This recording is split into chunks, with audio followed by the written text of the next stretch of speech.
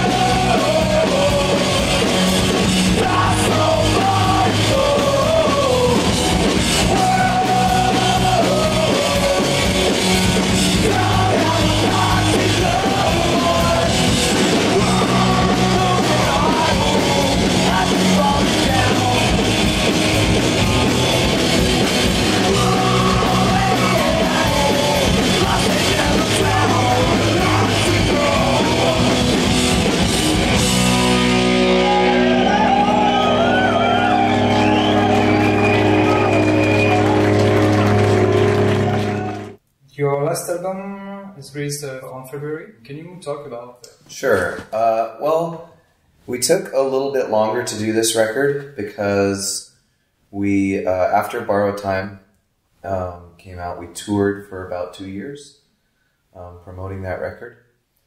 And then we took about a year and a half break from playing music at all, just because we needed to just catch up with our lives at home. But in that time, we, had a lot of ideas, and I think this record has a little bit more. The songs are a little bit more complex than other records because we just had so many ideas and so much time. We didn't, try to rush it really at all. And I think the end result is good. I like it. Well, it's always interesting at shows when you just put out a record and it's only been out for a few days or a month or something like that.